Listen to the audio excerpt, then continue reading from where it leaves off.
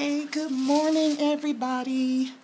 I am live. I said that I would come in and show you guys the sunrise this morning from the view from my condo in Colorado. The mountains are so gorgeous. You guys don't understand how just peaceful I feel right now. It is ridiculous. But yeah, green and there's still trees. Thank you, make room. I love it out here so far. I'm not going to get to see much because I'm here on business, but it's just so peaceful and beautiful out here. I love it, and it's given me a lot of inspiration. I've been up since 5 a.m. and usually, no, 4:30. About 4:30 I got up because my clock is still on East Coast time. Hey, lovely. Thanks for joining. So my internal clock is still on East Coast time, but it was just so inspiring getting up and seeing this beautiful sunrise. And I do business growth strategies, Mikey. I help companies go from small business to growing into companies, to running and scaling and growing companies. My website is empowerme.org, and it's kind of in disarray right now because we're redoing it. But yeah, you can check me out there. But I love the inspiration. Hi, Papito Brazil. Good morning. The inspiration that the crisp air is giving me. I've been writing since about maybe 6, and I'm about to go. Thank you. And I'm about to go to breakfast before I come back and kind of meditate for my my business meeting. But I wanted to come to you guys. I put some things up on my Instagram today and up on Twitter about never quitting. Let me try to shift over in the seat. About never quitting. A lot of times when we're entrepreneurs, hi Nalda, hi everyone just joining.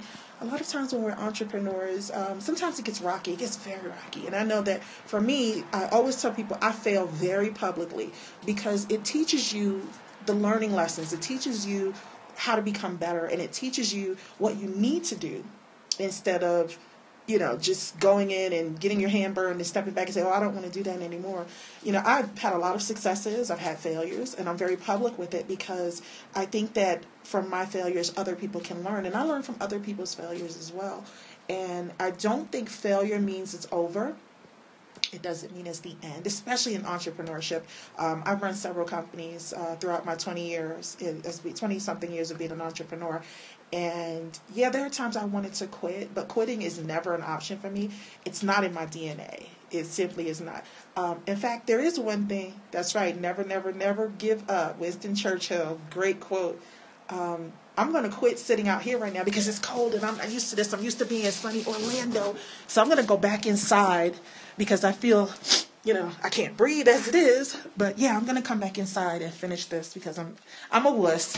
I'm not built for this. I'm born and raised in New York, but it's been a long time since I've been in New York City. So I'm not used to the cold anymore. But one of the things I wanted to share, put the light on in here, was that, in my failures, there have come triumphs. There have been, through failures, there were things that I've discovered about myself and about, oh, this light is horrible, things that I discovered about myself and my resilience and my resistance and even new ways of doing things, So I don't look at failure as a complete wash for me. It's a way for me to learn how to do things differently. And if you can look at it like that as well and look at your failures and don't be ashamed of them and don't be embarrassed by them, they can help you grow, and nobody likes to fail. I was that kid in school who was the A student. I was in the gifted classes. So anything deemed a failure to me was catastrophic. I couldn't handle it. I wasn't set to deal. And I think, and God bless, I love my parents, I love them to death, but I think they didn't prepare me because I was always so used to getting and achieving what I wanted, that when I finally got into the real world, so to speak, and started experiencing some failures, I didn't know how to handle it. So I learned at a very early age, like in my 20s. I'm 46 now, so yeah, I don't lie about my age. I'm very proud of all of my years. But in my early 20s, I learned that I had to fail in order to experience life. I had to fail in order to move on. I had to fail in order to understand what path I needed to take next.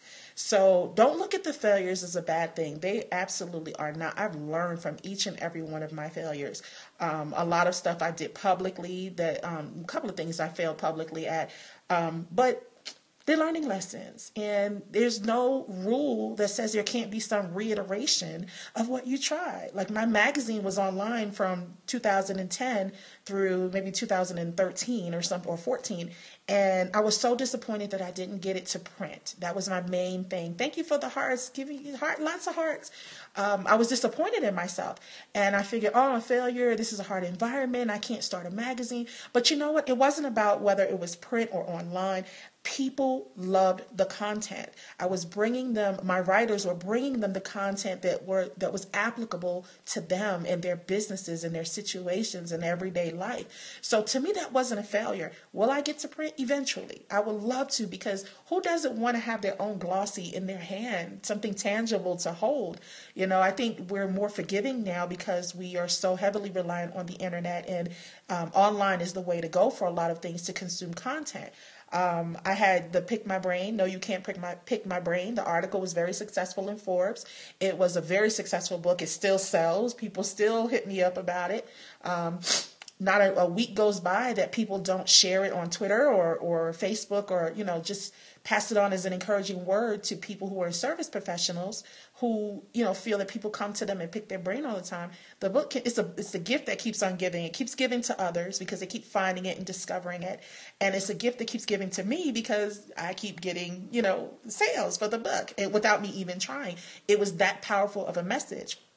And then I said, let me take it another step, and created the Brain Safe community. It was going to be an online community for people, for professionals to come to kind of get guidance and coaching and help and articles and resources on how to have people value what you do, value what you offer, value your skills, value your expertise, and not take advantage of you. Well, it came, you know, it was okay for a little bit, but it failed because part of it is marketing. I didn't have the time to really put what I wanted in behind it, but it failed, and I admit that. I took it down, but it'll come back in some iteration. I'm not sure what it's going to look like yet. So for me, I've gone from being crushed by failure to learning to accept failure, to learning to adjust within the failure, to now learning how to take that failure and spin it into something positive. And that's what it's about. You know, it's not the end of the world. And I mentor startups, tech startups, through an accelerator program. And when they can't meet a goal, or they don't get funding, or something comes down that they don't like, they look so crushed. And I tell them it's not the end of the world. No doesn't mean no. No means not right now. And I shared that yesterday in my Periscope, my half blabbering Periscope, because I was so tired from the time zone and the air. I think my lungs are a little bit more adjusted now to this mountain air. I think we're at 13,000 elevation or something like that. So sometimes I feel a little bit lightheaded, but anyway, like I said yesterday, no doesn't mean no. This meeting that I'm having today, there was a no in the beginning, but it became a not right now, you know? So, and by faith, I happened to reach back out, and it worked out, and here I am, and I'm going to have the meeting. So we'll see, you know, I'm cross my fingers, hopeful that this will work out, and it'll be, you know, phenomenal. I know it will. But it just goes to show you, no doesn't mean no, fail doesn't mean fail. It means not right now. This is not the vehicle. This is not the time, or this is not the person, or maybe this is not the way. And failure means find a different way to do it. It doesn't mean you can't do it. So I just want to share that inspiration with you guys. It's almost 7:15, so I have to get ready to catch my shuttle to go have breakfast, and then come back and meditate and write and get ready for my meeting. So pray for me, guys. Wish me luck on my meeting, and wish me luck that my body and my lungs get adjusted to this cool air and this high elevation. So, hi, thanks for joining. So that's what I wanted to share with you guys today. So I hope you found value in what I shared. So if you found any value, hit those hearts. And if you can, watch the replay. If you're just joining in, watch the replay, because I'm about to sign off. But thank you guys, and I'll see you later. Bye-bye.